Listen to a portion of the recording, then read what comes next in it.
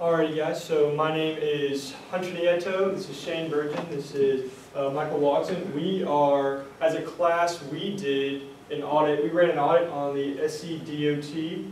So the audit on the SCDOT, it was really hard in the beginning to actually kind of find out what we should focus on, what we should look at, where things should be. So we ended up focusing on a few, what we found as key components as far as how the SCDOT was ran. So we also compared them to the national DOT. So the things we ran for the SCDOT, we ran on other national DOTs as well. The first one being structural composition, because we figured if we couldn't find out how this thing was ran, it almost didn't make sense for us to actually do this. Second we did was funding. We weren't really sure where South Carolina stood on funding, how much we got from the state, how much we got federally. We wanted to see that, and we also looked at where we spent that money, which is the allocation here, which kind of goes hand in hand with our funding. Another thing we looked at was our state infrastructure banks. These are kind of banks that are alternative funding that just give a little bit more funding for more expensive road projects. And then we also looked at revenue sources. So we've got funding, we've got allocation, we've got our SIB. We've got to find out where this money is coming from and how we're getting it. This touches on a little bit of taxes. This touches on other programs that the state is running that allocates for DOT. So South Carolina's roads, based on the metric we used, they were ranked 35th out of 50. Now these were factors on safety, congestion, and condition of roads and bridges. This was compiled by Reader's Digest. However, they used the most recent federal data compiled by the government to quantify these actual road rankings. So I know the source itself may seem questionable. However, when you get deep down into it and you pull up the data they use and see how it was quantified, this is actually one of the best measures we could find. So the next thing we did is we got all 50 states data, but we figured it didn't really make sense to actually talk about every single state in the United States, because why would it make sense to compare South Carolina to the state that was right above it? We don't want to jump from 35 to 34. We want to jump from 35 to somewhere in this top 10. So as you can see here, we've got the top 10 states. We hyper-focused on these. The 1 through 10, 1 Kansas, 10 Illinois. And that was, again, these are based on the congestion, road and bridge condition, and safety as well. We also focused on the bottom 10 because we didn't find that it would make sense to really do this without having the bottom 10 on there as well and seeing where they stood on each of the 4 or 5 categories that we compared South Carolina to them as well, which with funding, whether they had a SIB or not, things like that. So here's some of the structure. We're going to start off with structure here because we felt like this is kind of the baseline how the DOTs were ran. One thing that we did find is, for the most part, the commission for each DOT was, for the top 10, I think 9 out of 10 of them, they had their commission or commissioner appointed by the governor. This is something that we found to kind of be, this might be a method behind the madness here. So as you can see, a lot of them actually have members of the DOT, the entire members of their DOT appointed by the governor. However, we have recommendations later that may say things should be done otherwise. And again, as stated, as you can see, DOT director appointed by governor, commission appointed by the governor as well. Another Nebraska State Highway Commission, 8 members appointed by the governor, approved by legislature. So as you can see, a lot of the DOTs in the top 10 are kind of ran by the governor. This actually in our eyes seemed like a pretty good idea. So later in our recommendations, we'll touch on a little more on how we think the government should have a hand in the DOT. And then there's the bottom 10 states. So again, as you can see, DOT commissioner appointed by governor, 10 members appointed by governor, Secretary of Transportation appointed by governor. So it's just kind of rampant. So we didn't actually see 100% that there was maybe a real method in the top 10 or bottom 10 that stood out to us. We kind of just we kind of saw, hey, you know, maybe all these states are doing this because it's practical, and it may not be the top 10 are doing this, and the bottom 10 are not doing this.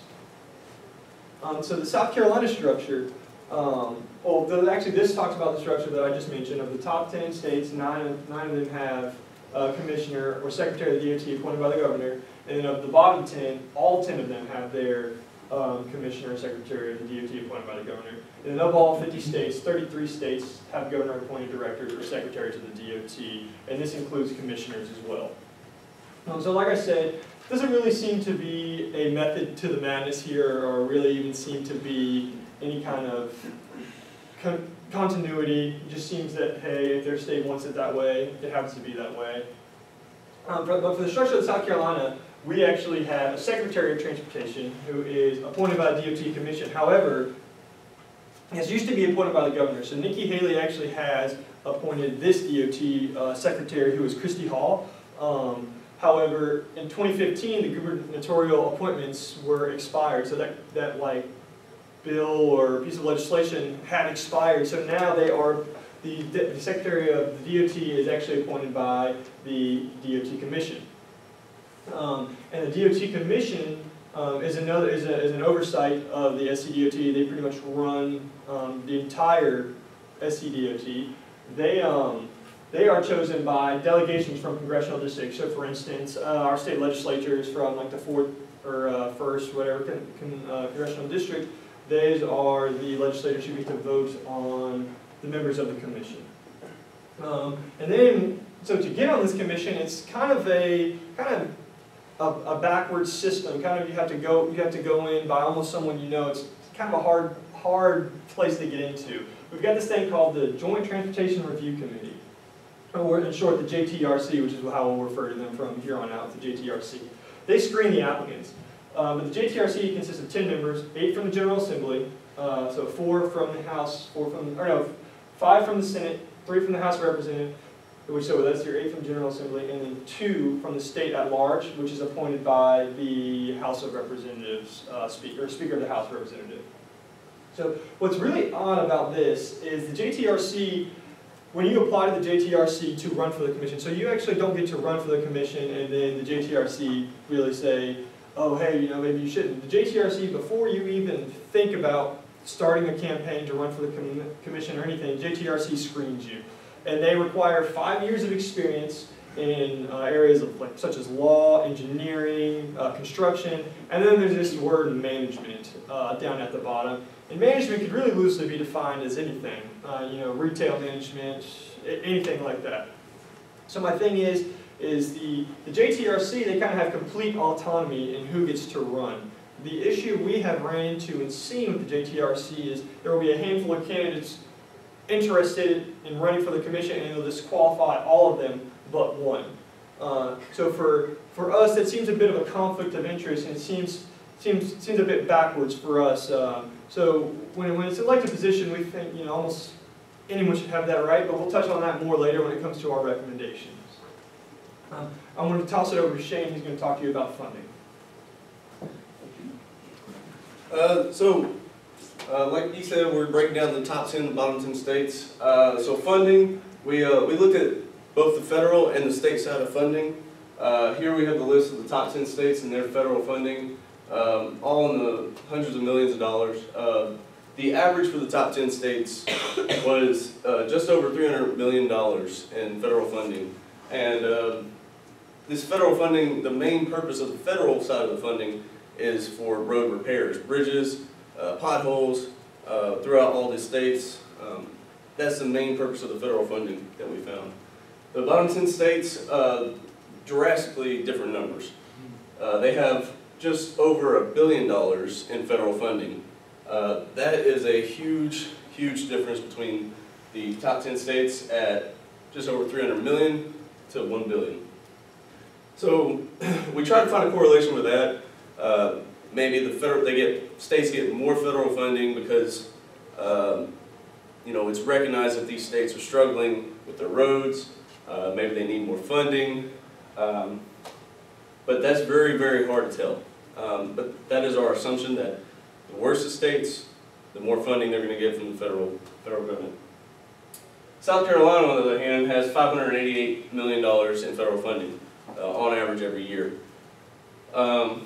So as you can see, South Carolina being at 35th, kind of in that middle range between all 50 states. They're also in the middle range with the federal funding. So that kind of adds to our assumption to the worse the state roads, the more federal funding they're going to get. So it's almost on like a scale. So we're finding that there's the worse the roads, larger the number, better the roads, smaller the number. South Carolina's right in that middle there. For the state funding side of it, the top 10 states, they're averaging at just under $1 billion from state funding. This could be, this is collected from taxes, it's collected from different types of fees that the state implies on the taxpayers in the state. Bottom 10, again, we see a different drastic number, much larger, is at $2.7 billion in state funding. South Carolina, once again, right there in that happy medium, at $517 million.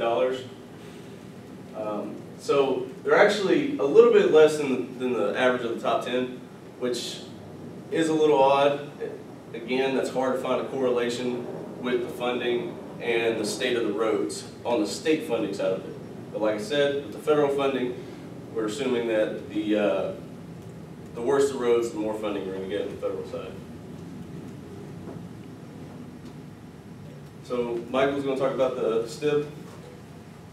Yeah, so the STIB, or SIB in some places, the SIB stands for the State Infrastructure Bank, and the way that the SIB works is it's a revolving infrastructure of investment funds. It's a bank that's established that gives money to the Department of Transportations for each state that has a SIB. They give the money to them in the form of loans, partial or full, and also loans on credit that would then have to be paid back.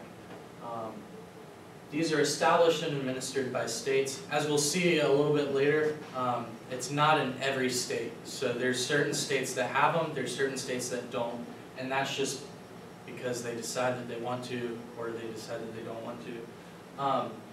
What we saw when we searched through the top 10 and bottom 10, the top 10, only 2 of them don't have state infrastructure banks. The rest of them do. And we first came in looking at this idea of funding, thinking that just more funding is going to be bad, or more conglomerations and banks and corporations are going to be harder, negatively impacting a state. But what we realized was actually the presence of the state infrastructure bank seems to be a good thing. Because when we look at the bottom 10 states, they're kind of 50-50 divided. Some of them do, but it's not most of them that do, and it's not most of them that don't. So it's not a strong correlation, and it's not a strong connection, but we did see that the top 10 appeared to be better in that sense. So South Carolina does have one, and as we said before, 33 of the 50 have state infrastructure banks. But because there's no direct conclusion available in that area, we realized that it was going to be better to audit the structure of our own STIB as opposed to just getting an idea of the structure of every STIB. So our STIB is governed by a board of directors consisting of 7 voting members. One of them is the chairman of the SCDOT Commission, who's Mike Wooten, and then 2 directors appointed by the governor. 1 director is appointed by the Speaker of the House of Representatives. 1 director also comes from the House of Representatives, but is an ex officio member, meaning that they don't have voting rights, but they have speaking power on the floor. 1 director is appointed by the President pro tempore of the Senate, which is really funny because the President pro tempore of the state Senate is a guy named Hugh Leatherman, and he's actually also on the STIB for South Carolina. So I think the only plausible reasoning for this is that he actually appointed himself to it. And then there's another member from the state Senate who's appointed by the President pro tempore of the Senate, but they have ex officio status. And so according to them, according to the titles and codes that run our STIB, their goal is to select and assist in financing major qualified projects by providing loans and other financial assistance for constructing, improving highway and transportation facilities to the public. And then they also have this little thing at the end that's called economic development, though in their own PowerPoint, they have two asterisks next to it, where underneath it says economic development doesn't really have a definition to it. So like, they have no specific way of saying, this is what economic development means, and this is how we're going to measure and rate economic development and how it's going to develop our economy on projects. So it's there, but it really like, it's an empty word because there's no meaning behind it. And it's even further, we're able to see even better that it's empty because their financial assistance application process has some problems to it. One of them is that it has to be a major project in excess of 100 million. So some people have looked at this and they've said, okay, we can understand that it needs to be up here, but it creates a scenario in which they're prioritizing amounts that are so high and against what is actually necessary, what needs to be done. So they're not necessarily focusing on fixing potholes, but they're more so working on fixing things like the Ravenel Bridge or I-528, I believe, 526. Additionally, they have to provide some public benefit in enhancing mobility and safety, promotion of economic development, which we said before is kind of a wonky term, or increasing the quality of life and general welfare of the public, which again is kind of hard because it almost borders on this utilitarianistic idea where, okay, we have this util, or this like measurement that's going to be used to understand how well everyone is, which you can't put that into a metric very well. But upon receipt of an application, the evaluation committee within the STIB reviews the application and ranks the project based on 39 different criteria that they have. And that's based on Act 114, which is it's a federal program, or it's a federal act put onto states. And the way that Act 114 works is that it requires different groups within the state to follow these 39 criteria when approving projects. The problem is that Act 114 isn't actually binding on the STIB. The STIB doesn't have to follow Act 114. When they do, but they do because they choose to, because they think that it's maybe the best idea. But any given day, they could, by a simple majority, decide, okay, we're not going to use Act 114, we're just going to pick whatever project we want to do. So we'll say later with recommendations, it seems like maybe something needs to be done in that area. But after that, the committee then makes a recommendation to the bank board for consideration. And that's the long, wonky process that we have to go through to actually get something funded from a STIB. And so with that, I'm going to turn things back over to Shane, who's talking about revenue sources. So, like I was talking about before, with the state and federal funding, we looked into where this money is coming from, the sources of revenue.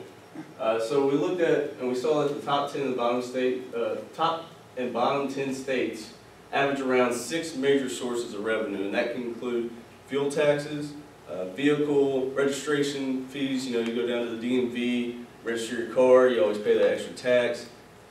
That's also a source of revenue for most states. Toll roads, anytime you go over a toll road, toll bridge, a lot of that money is used for the roads, most of the time actually. Interest income and general funds, and the one I found interesting was traffic camera fees. Although South Carolina isn't huge on traffic cameras, I think I've maybe seen one in Columbia before. But a lot of states are, like I know Washington, New York, Connecticut, a lot of those states have the traffic camera fees. So that's one thing we did find in the top 10 and bottom 10. South Carolina has 4 major sources of revenues. We get a lot of money from fuel taxes, toll roads, I wouldn't say a whole lot of money from toll roads because there's not a whole lot of toll roads in South Carolina. General funds and the registration and title fees. So here is a breakdown of how much money is coming from each source. So you can see the biggest chunk of our source of revenue is non-federal aid. This could be from this could be part of the Act 98 with our state revenue. Act 98 was imposed in 2013, which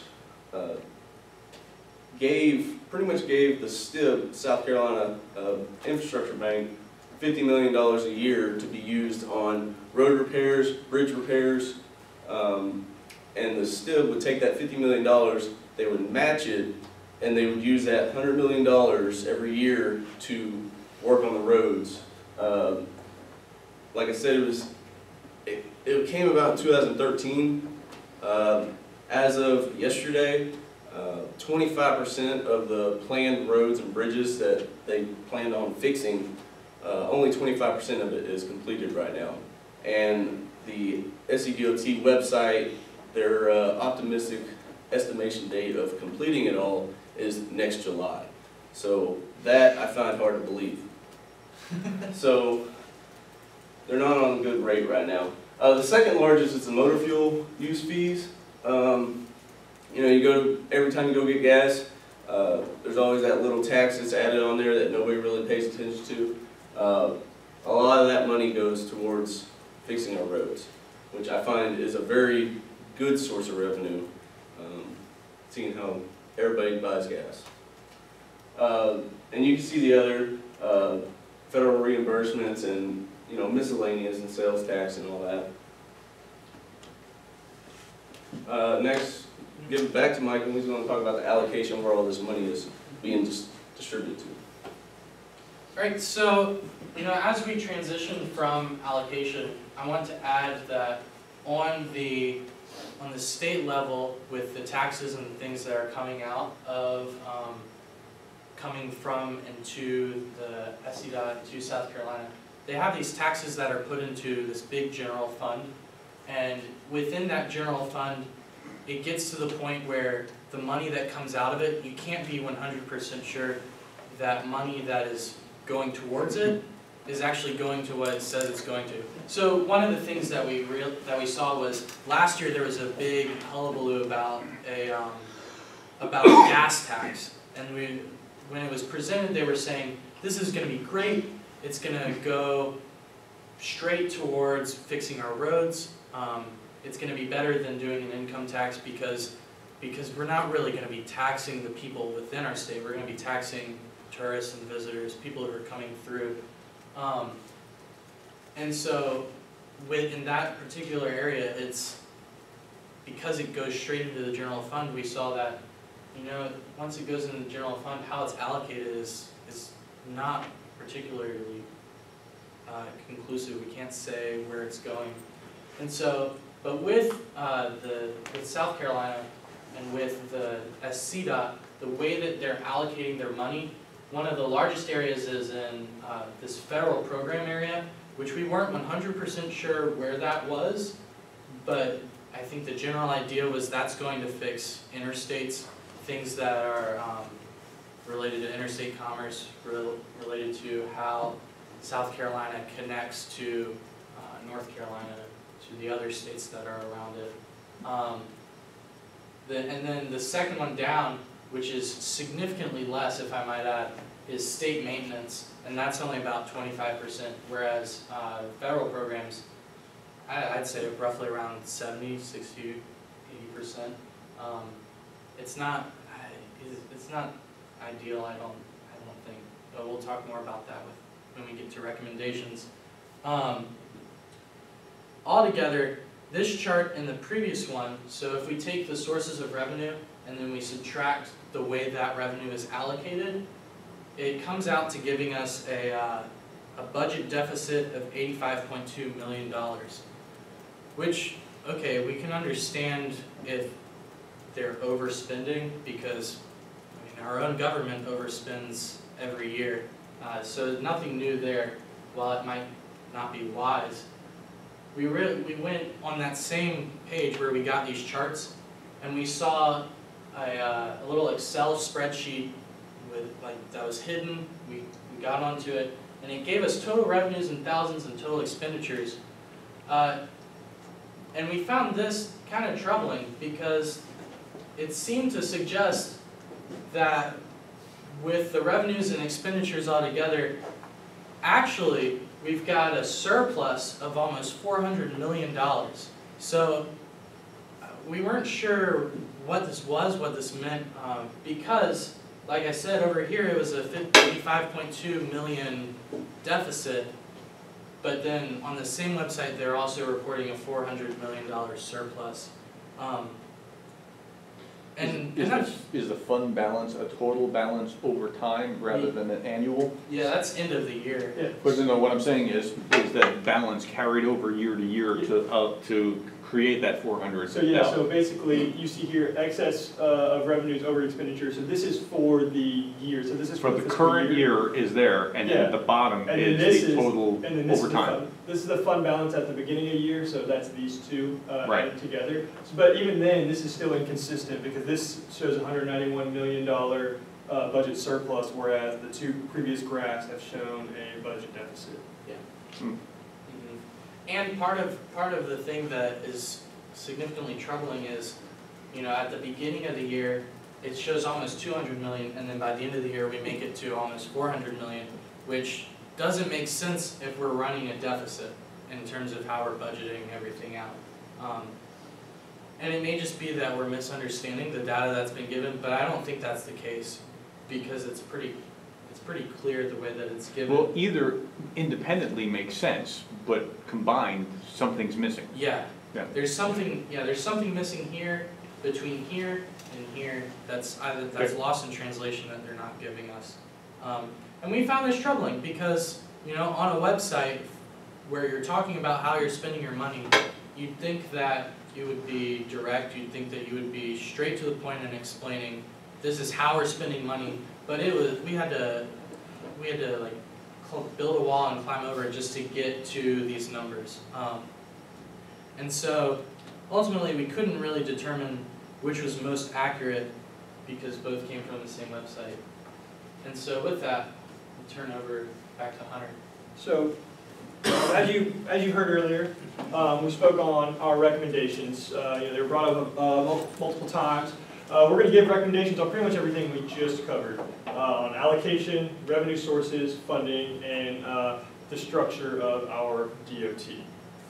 So we're going to start off with allocation.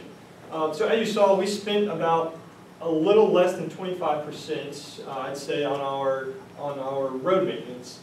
However, this spending money doesn't always equal better roads. Throwing money at a problem isn't always the way to solve it. However, if we were to fix these roads, we found a metric that $40 million were claimed in the past 5 years against the state because of road damages. So there have been $40 million in claims made against the state because of traffic incidents or a multitude of other things, or they're made against the DOT. So if we spend a little bit more now to fix those roads, to maybe pave over some potholes, things like that, we would actually probably be able to minimize the amount of dollars spent paying claims and lawsuits. We can also allocate surplus funds that aren't being used elsewhere. So for instance, the budget surplus in South Carolina this past year was $1.2 billion. There's a big fight in the State House and amongst the General Assembly on how to get the money for roads, and the metric that was given was $400 million. Well, with the $1.2 billion budget surplus, I think we could all agree that that money could come from there instead of raising any form of tax. Also, we believe that the STIB, or the South Carolina State Infrastructure Bank, needs more transparency in reform and prioritizing projects. As Michael said, we had to build a wall and climb over it just to get some of the basic information we had about the STIB. Also, to be noted, the leading member of our Senate, Speaker Pro Tempore, Senator Hugh Leatherman. He is also a sitting member of the JTRC. So he has his hand in the JTRC, and then he has his hand in the STIB as well. So he's pretty much got his hand, both hands, you know, very, very into the pot when it comes to transportation. But there's no law against that. There is no law against that, no, but we believe that that can be a breeding ground for corruption. Not that there is corruption, but that gives us a breeding ground with corruption, just the way the JTRC functions. Him being the most powerful senator we have, you know, there may come certain, I don't want to make a large assumption, but there could be certain perks that come in with, you know, voting his way, saying yes or no his way on the JTRC, especially when it's, you know, if you're a new congressman and you get selected to, you know, to be on the JTRC. Okay, so I know that you're not accusing him of anything, but now I, academically, for the sake of the academic exercise, am asking you to speculate. What could be a problem, the conflict of interest that you're talking about? So here's the conflict of interest I find. Mike Wooten, chairman of the DOT Commission, he is the chairman he is from the commission of the 4th District, which is where Senator Hugh Leatherman is from. Okay. He also happens to be on the JTRC and the SETIB as well. So the commission was chosen. The commission chooses their commissioner, and it's just very odd that the two most powerful men amongst the DOT happen to be from the same legislative district. So is this potential for the Obama-like rewarding your friends and punishing your enemies kind of thing, a la Chris Christie in the bridge? Yes. So that's exactly what that's exactly kind of breeding ground from corruption that is saying, because you know. Mr. Wooten, he actually owns an engineering firm who sees a lot of state contracts come his way. So if Senator Hugh Leatherman can get, you know, has a kind of like a pet project or has a road he wants to get done, he can, you know, and of course he's going to do it for his district because, you know, hey, they're all going to love him, keep voting back in office, our roads are great.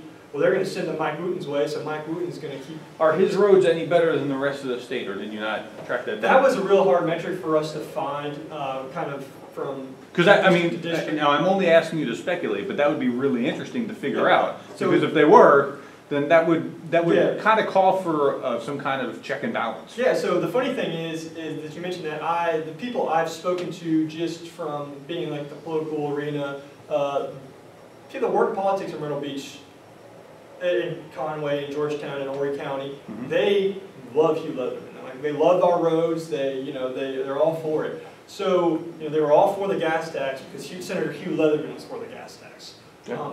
So it's they like their roads. They like their roads getting done. So it's kind of like this thing here. In Charleston, everybody complains about the roads. The roads are terrible around here. Dorchester Road is a nightmare. But then up there, it's a completely different climate. It's a completely different air about things up there. They love the roads. The roads are fine. That's because they've got two of the most powerful members of the DOT or transportation. I would want the roads to be sound in Myrtle Beach. Yeah, There's a lot of revenue that flows into Myrtle Beach, but there's also a lot of revenue that flows into Charleston. So something so could be fishy. Actually, later in our we've got some structural recommendations as well. Okay, for the keep going. DOT. I'll stop interrupting. So this comes on to the revenue sources. So as I talked about earlier, the $400 million budget surplus, or the $1.2 billion budget surplus, that $400 million that the Senate had projected should be used for our roads should come from that. We agree. However, we think one thing that should come is